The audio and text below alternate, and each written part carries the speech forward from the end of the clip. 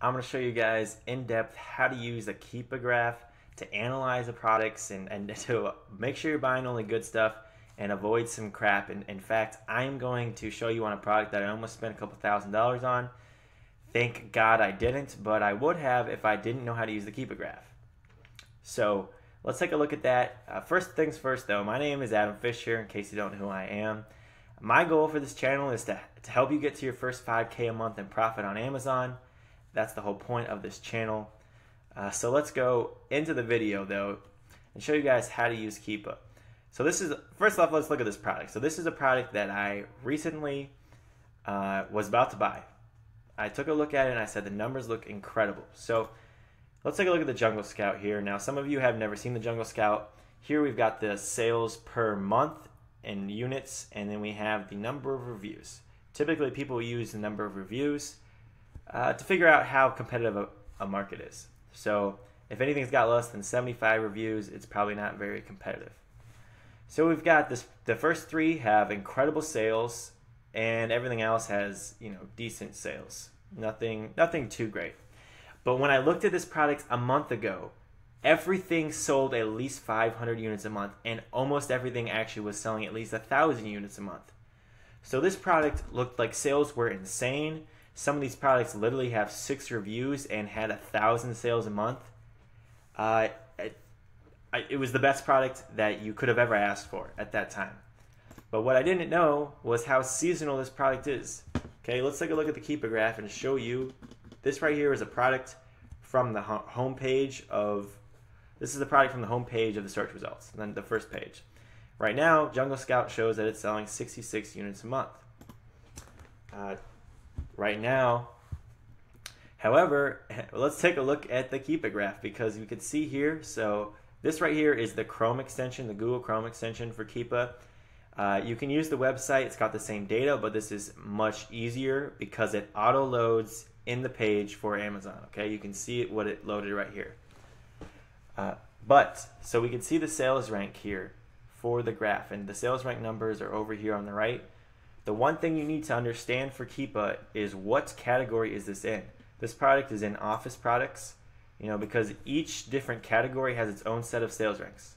Home and kitchen has its own set of sales ranks. So the numbers only mean something within its category.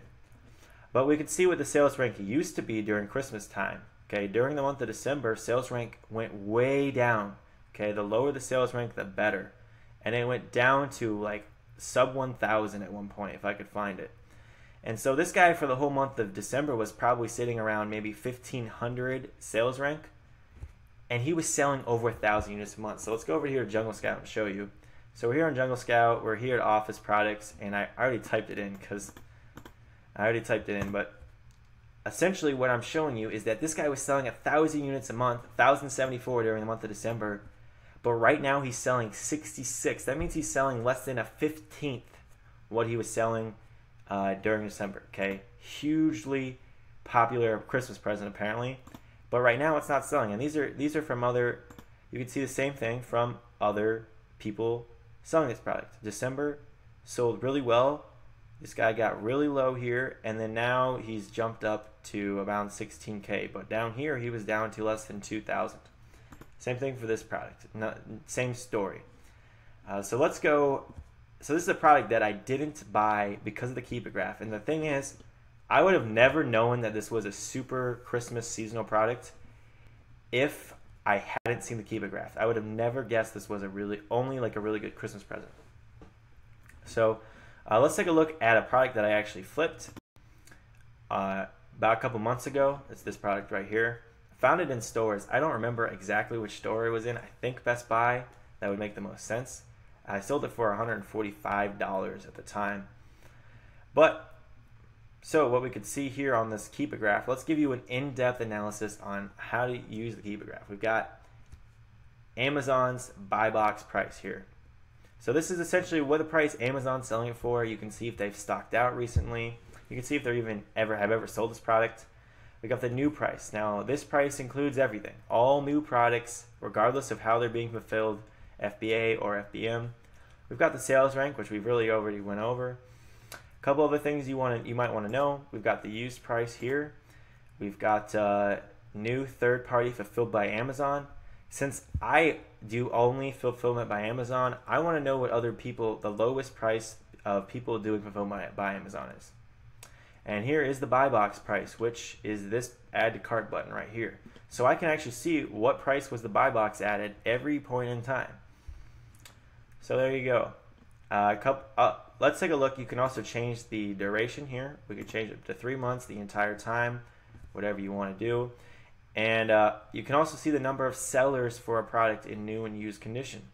So here's the new number of sellers.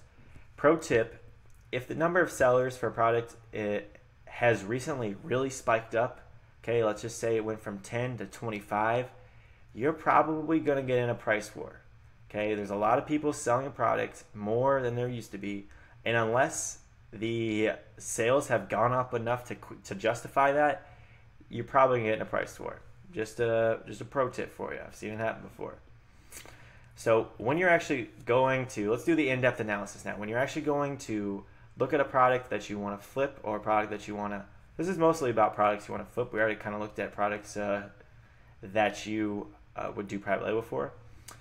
But if you were going to flip a product, so let's just say I went into stores next week and the price of this product goes back up to $150 because it was selling for $150 for most of the time the last 3 months, and then it's come down recently to about $135, $140. So let's say Adam Fisher, he goes into stores next week. The product's selling for $150. Again, very, very feasible to do. But when I scan the product and see that it's selling for $150, I should check the Keepa graph and see how much the product used to be selling for. Because I will see when I do that the product used to be selling for $10 to $15 less than it at $150. So knowing that, I should be willing to accept that this product we could easily go back down to $135. It could easily happen. It just happened not very long ago. And so if I don't make any money at $135, this is definitely not the product for me to be getting into, because it's very likely for it to drop. Now, that's how I typically look at products that I'm going to flip. The sales rank usually doesn't jump around enough when I flip products for that to matter much. But what really does matter much, though, is the price history and whether Amazon's been selling it or not. That's the most important things. When it comes to analyzing private label products, what really is the most important is simply the sales rank and the price history, okay? I'm looking at this product. Let's look at this guy right here. This guy right here, you can see he started selling his product at only $13 just to get some sales, okay? So, you know, you can see he did a pretty good job. He might have done a lot of giveaways here too. That's probably what happened. But then he doubled his price, literally doubled his price from $13 to $20 to $24 right there. And his price has been, you know, at Christmas he upped his price, and now he's brought it back down. So you can see where our market's going, okay? If you look at a bunch of products in the same niche and the prices have gone down recently on all of them, not a good market to get into. The prices are not likely to go back up. They're likely to go down more. So hope that helps you understand how to use Keepa for private label and flipping products. Again, my name is Adam Fisher. I'm trying to help you guys get your first $5K a month in profit on Amazon. If you like what I'm trying to do here, subscribe, hit that subscribe button, and I will see you guys in the next video.